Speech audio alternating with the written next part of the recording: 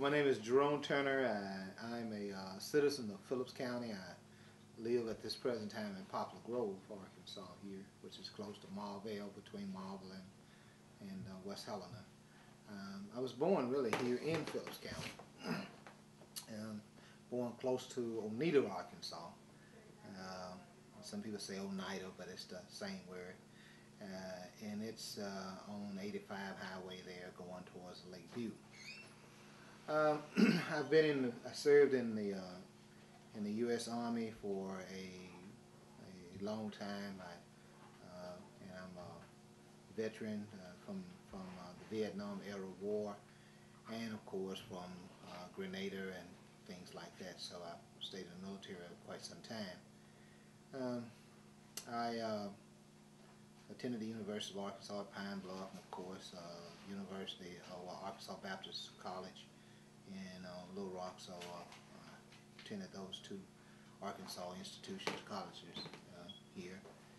I came back out of the military and began to do some entrepreneurship in farming and trucking, and of course then became a pastor of some local churches. And after becoming a pastor of local churches here in the Marvell community, I was asked to start doing more volunteer work in the community, working with either the churches or working with youth groups, or just doing some things in the community.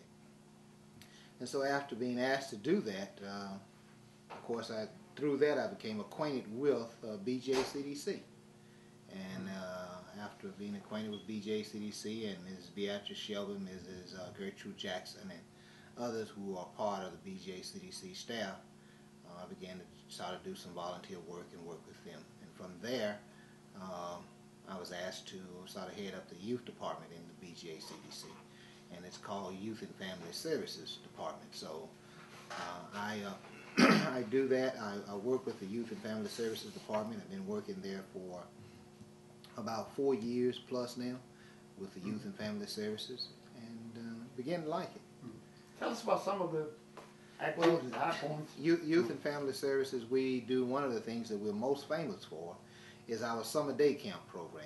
Our summer day camp program is a program that we here at BJCDC this year, year 2010, and we have partnered also with these partners in 2009, but in 2010 we're partnering with USDA, FDA, Winfield Rockefeller Foundation, Children Defense Fund, and of course BJCDC. We are doing, in our summer day camp program, we are doing a nutritional piece, which is sponsored by the USDA. It's called nutritional education.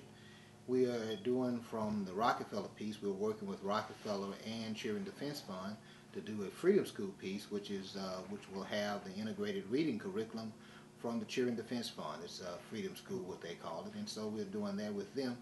FDA, we're working with partners from FDA, and they are from down at NCTR, which is down at Jefferson, Arkansas, close to Pine Bluff there.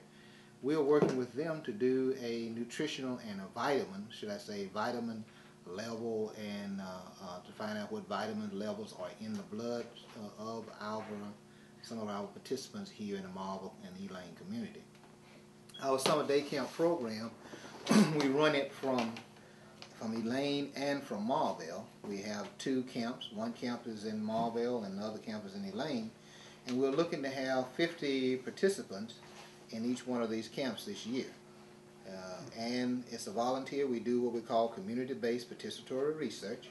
And so to be a part of the research, it has the community persons have to volunteer. This is children and adults have to volunteer to be a part of the research. But you can come to our summer program and be a part of our summer program without being in the research.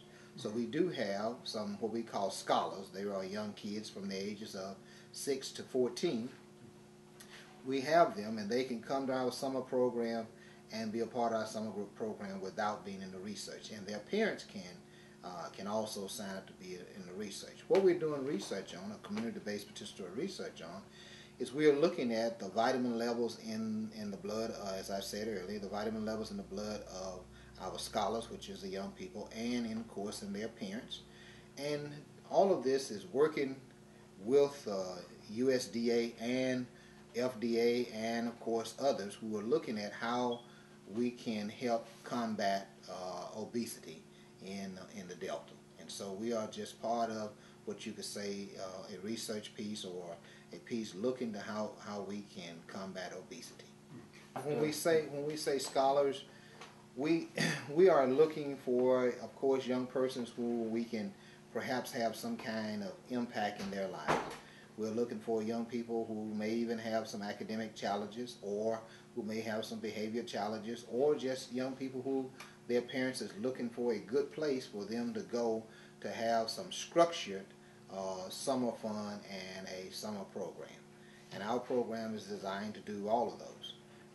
And so we are there again, like I said, the scholars are 6 to 14.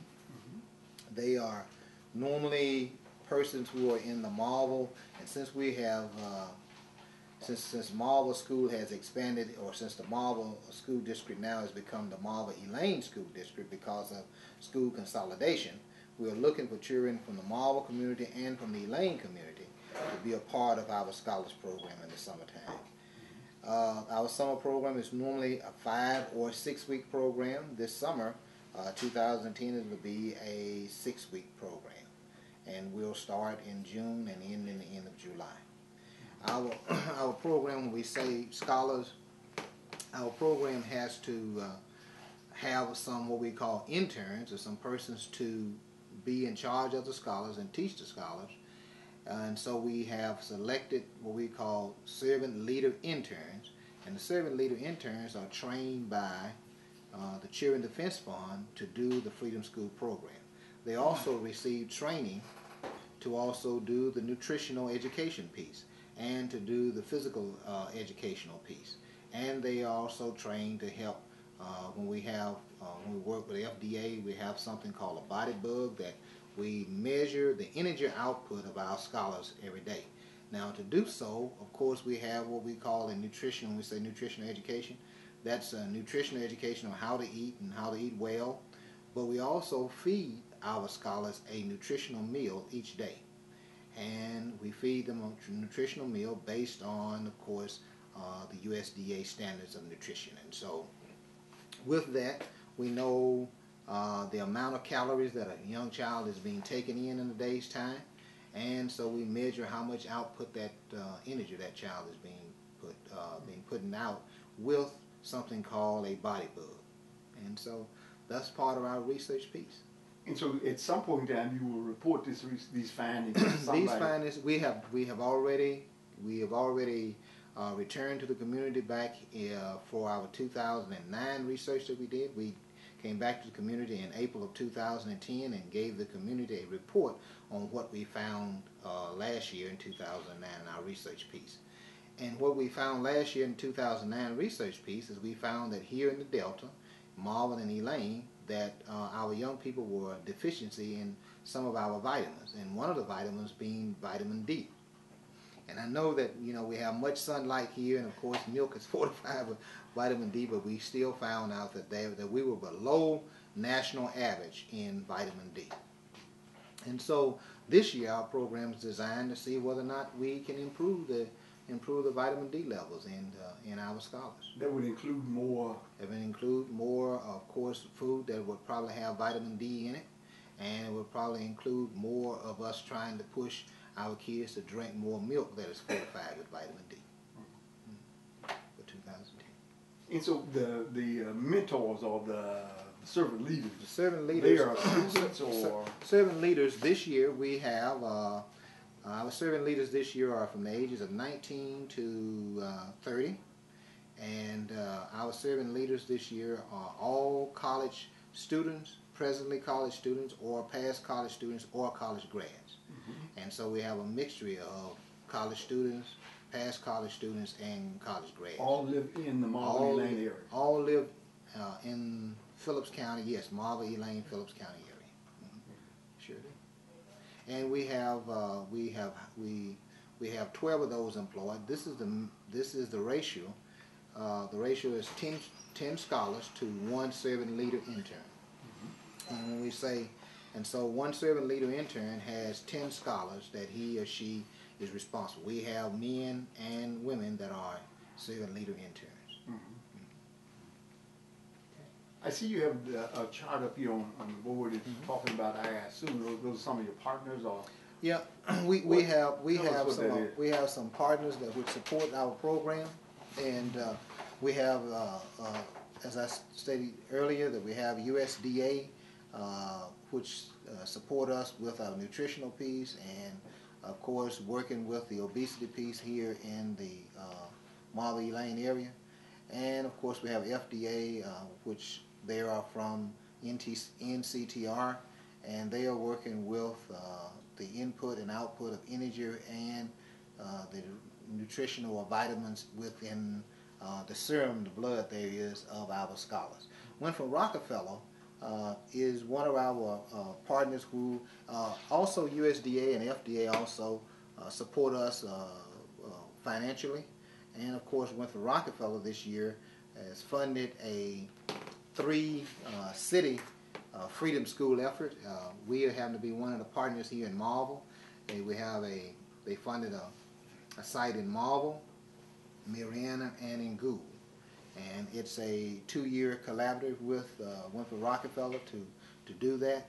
They are funding us to have the Freedom School training from the Children Defense Fund, and so that's one of our partners. The Carl B. King Foundation is a partner that helps us do our after-school program, and it helps us to do something which we are looking to, should I say, tile most of our programs under something called the Delta Reach and Teach effort.